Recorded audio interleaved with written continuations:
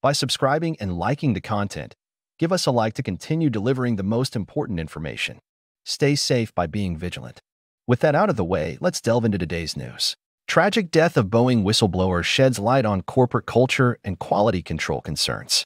The recent death of John Barnett, a former Boeing Quality Manager and whistleblower, has reignited scrutiny over the aerospace giant's internal practices and treatment of employees who raise concerns about quality control issues. Barnett, who was found dead earlier this month from what appeared to be a self-inflicted gunshot wound, had been embroiled in a legal battle against Boeing, alleging harassment and constructive discharge. According to documents released by Barnett's attorneys, he had raised numerous ethics complaints about a culture of concealment at Boeing South Carolina, BSC, where he and other quality personnel were allegedly pressured by upper management to overlook defects and violate Federal Aviation Administration standards and regulations.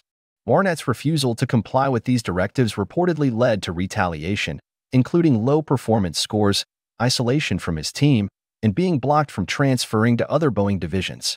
The lawsuit, filed with the U.S. Department of Labor, outlines instances where Barnett objected to unauthorized programs and improper procedures, such as the multifunction process performer, which allowed mechanics to inspect and approve their own work without FAA approval. Additionally, Barnett highlighted concerns about stolen parts being installed on airplanes without proper documentation or engineering review.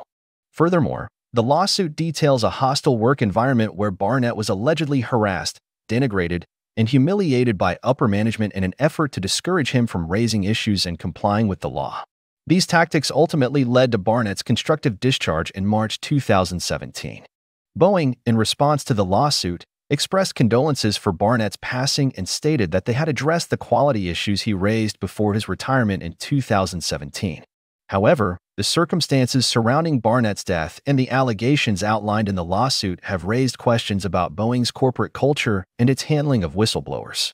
As investigations continue into Barnett's death and the allegations against Boeing, the aerospace industry faces renewed scrutiny over the importance of fostering a culture of transparency, accountability, and ethical conduct to ensure the safety and integrity of its products. For further updates and in-depth coverage of this developing story, stay tuned to reputable news sources and investigative reports. And now, as we reach the end of our news segment, please remember, for a detailed list of our sources, you can find them in the description of our YouTube video. Thank you to everyone who watched today's program. Remember, by following us, you become part of a reliable source for information and advice. Whether you like the program or not, please press subscribe to join our community.